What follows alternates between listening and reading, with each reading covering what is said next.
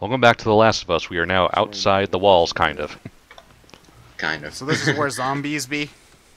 No, not yet. We're going to have to go through one last long section of humans first. And They this is prefer about the where term infected. And then we have to fight titans. This is about the point where I usually lose my drive whenever I try to start a new game. Like, I get through this section and then I stop because that's like one long session of gameplay and it's a good place to stop. And then after I finish this, I just never go back to it. Move. Turn around, on your knees. If only Joel was using listening mode. This is No, even why if you're you using use listening mode, no, even if you use listening mode, they won't be there. This is Ramirez Yeah, at I know. 712, requesting pickup Like, at this is why you use listening mode, kids. Understood. Look the other way. We can make this worth your while. Shut up. Tired of this shit. Sorry. I think they get enough I think they get enough ration cards just by being in the military. Wait, did she just stab her? Stab him? Stab him in the knee, yeah. Stab in the knee and she apologized for it. I'd never realized that before. Well, it's not like most people like stabbing other people in the knees. Why are you making me stab you? She didn't think they were going to kill the soldiers, though. But she had a good reason for self-defense. It turns out she's a positive on the infected scanner, which apparently they've developed a real futuristic scanning device for. I can explain. You better explain fast. Look at this. I don't care how you got Oh, so she got bit. 3 weeks old. No, everyone turns within 2 days, so you stop bullshitting. It's 3 weeks. I swear. Why would she set you up? So that's why Ellie's important. She's resistant. Oh, so they can learn a cure, and then society could go back to normal and shit, right? That's the plan. That's the plan. It's probably not gonna work. Go, move! Well, it would take, like, what, years before they could distribute that to everybody? Oh, yeah. Gotta start somewhere, I'd imagine. Follow me. Oh, and the people inside them are dead too. Two dead uniforms. I'm pretty sure the shirts were dead too. Or are we talking Kill la Kill here? Thank you, Lewis. I wasn't the one to bring that up. This would be a really different game if it was Kill la Kill. Stay away from those lights. Can you imagine taking down infected with superpowered boxing gloves? Giant spiked tennis rackets. Make it DLC. Another spray. You ready? God damn it. They're everywhere. Soldiers, right there. This was the first point of my playthrough where the game froze on me. It was right here. It just stopped. I was like, oh, I'm a Time Lord. That's unfortunate. Fortunately, though, the game is pretty generous with autosaves. Yeah. Yeah. I do like the water effects, especially the water flowing down like this. And the characters' models do reflect getting wet. Yeah, like their clothes get significantly darker if they're getting wet. And then they dry off super fast. Well, what can you do? It's just, You know, I think water is like a graphical thing that people have found out ways to do pretty well, except for the whole, taking a realistic amount of time to dry off thing. But whatever. Well, nothing's stopping someone from, say, turning off the game. Do they really want to put system memory to remembering if they got wet? Yeah. I think part of the reason, now that I think about it, that I didn't have the energy to play through this game is because I played Tomb Raider's reboot right before it. They both have pretty similar mechanics to them. The Tomb Raider, though, is definitely more action-oriented. And more Yeah, it is, but of a traditional 3D action game. Yeah, I played it more stealth-oriented, though, like with the bow and the distractions and the crouch walking, and yeah. So I played it a lot like this game, just because that was the way I went. Because you could retrieve arrows and you can distract people with them, and you could shoot them at walls and make noises, and you could basically just avoid burning through all your ammo. So I just stuck to the bows whenever I could. Yeah, that's basically what I do. I try to keep to the bow in this game as much as I can. Mm-hmm. Through here. I don't think I did have a good time with Tomb Raider though. One day we get to that game, I can go into depth why, but Yeah. Raider What? was When we pretty do good. Tomb Raider 7 years from now? the reboot specifically. Not Yeah, the old I'm assuming we would start with the reboot. yeah. Oh, it's 'Cause- newer. It's more relevant. 'cause Also, a lot I easier. think the older games have aged like cheese. Yeah. Isn't that a good thing though? Because No, aged cheese... aged like wine, I think is the better term. Yeah. Wine- aged no, cheese wine is a thing, becomes- isn't it? No, It's wine becomes specific wine cheese. by aging. Wine becomes wine by aging. It needs to age to be good.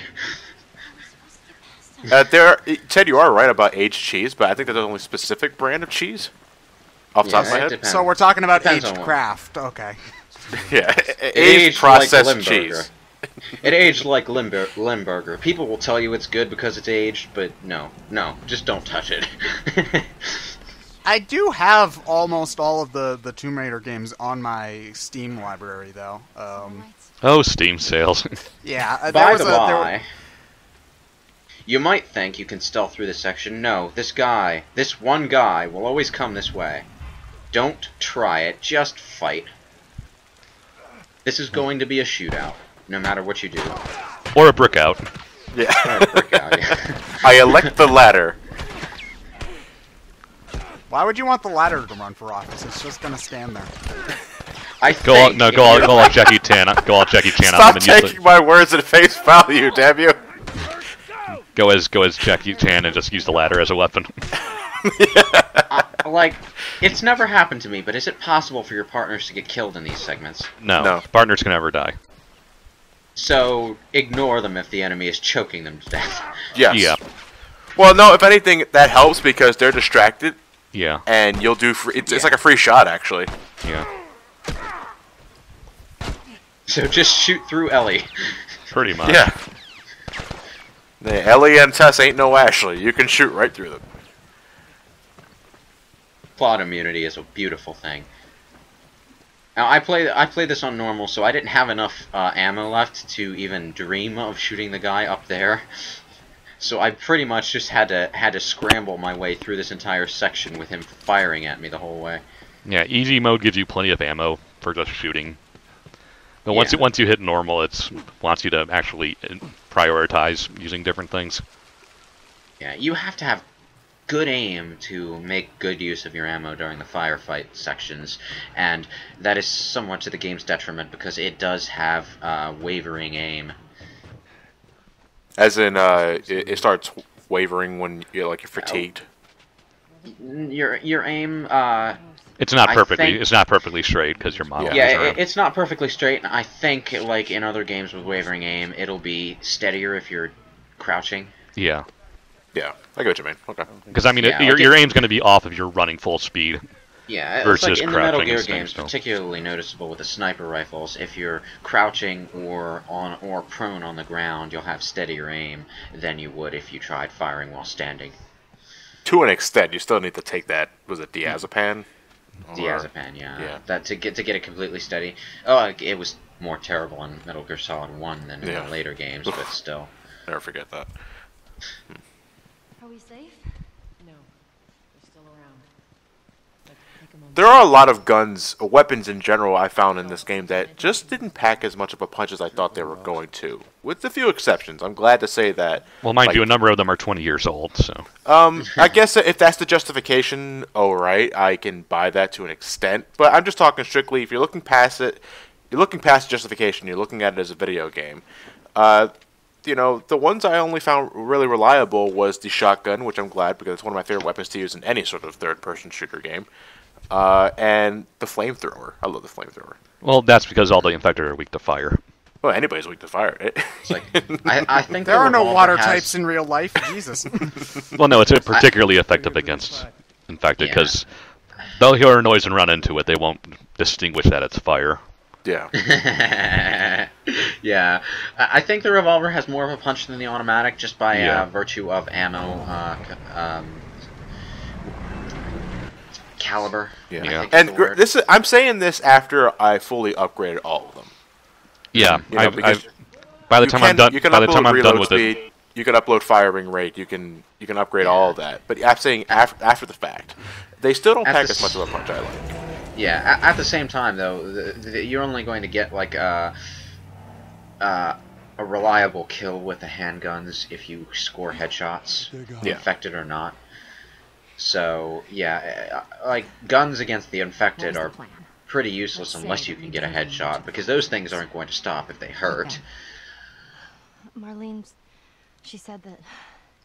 they yeah, I haven't upgrade gone to everything by the time Zone. we finish this These playthrough. doctors, they're still trying to find a cure. I don't think I found every toolkit on my first playthrough. And the Toolkits are something you need to upgrade your weapons whatever further. happened to me is the key to find Well, the it'll fix. upgrade, like, say, radius of the Molotov or something. It's what she said.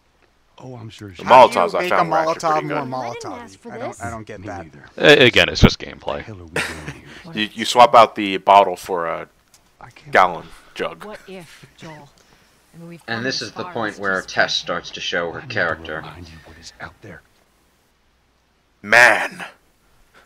I get it. Like, she's been pretty ruthless up to this point, but when she sees the chance for a possible cure, she jumps right on it. More of her nurturing side. Yeah, and as we're going to see as she goes on, not so much the nurturing side, but as we're going to see as we go on, that she doesn't really like their lifestyle. She rolls with it because she has to. Well, no, not so much nurturing side to Ellie specifically, more nurturing towards humanity. Because she wants this cure to be established. You know, it's... She does. Well, it I seems describe more- that as nurturing. Yeah, it's just it seems more like she's more concerned about wanting to do the right thing for a change rather than, you know, just being a complete selfish ass like Joel's gonna pretty much lean toward for quite a long time. Joel doesn't see any hope at all, so... Well, what is he's it? just Ultimately, doing what he- does it matter to him? It's not like getting a cure will bring Sarah back. No. Well, being able to live in a world without fear of being eaten by zombies is better. Well, he doesn't care. He already lost everything that matters to him. That, and he's pretty old. Yeah. He probably won't live long enough for the cure to happen either way. How old is Joel? He's in his He's 50s got at a- well, this it- point. I would assume. Well, we find out later that he had Sarah when he and his, I guess, wife at the time were pretty young, so he never got to go to college. So let's be generous and say 20. 20, he'd probably be late 40s, early 50s. Yeah, late I 40s. would- Yeah. Yeah, and you have to and you have to expect that life expectancy in this kind of environment is more in the range of the 50s, 60s than Yeah, anything higher. Yeah, he's probably just really worn out at this point anyway. Get around this mess. Now we're in downtown Boston, which is a whole lot of busted up buildings that are leaning on their sides and possibly going to fall over within the next decade, I'd assume.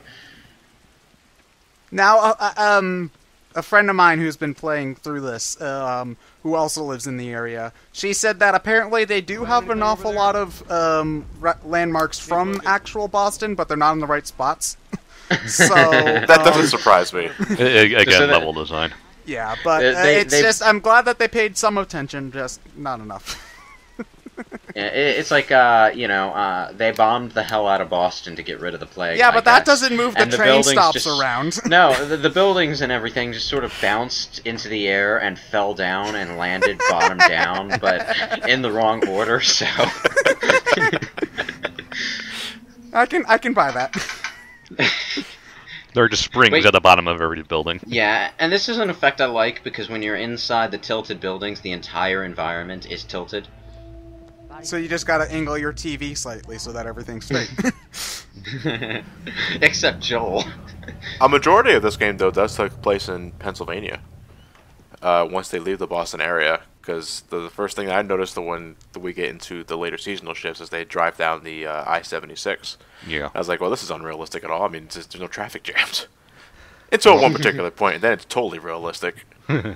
We'll get to that. Yeah.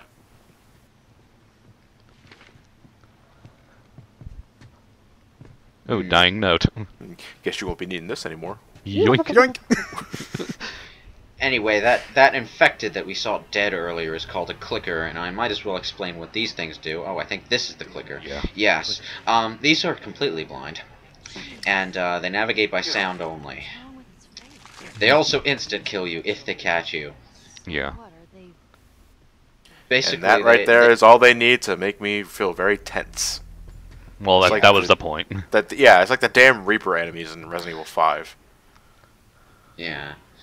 Essentially, what they force you to do is crouch walk a hell of a lot. Very, very slowly. Or use the bow and Basically, arrow. It's like the entire game is the ice section in Arkham City.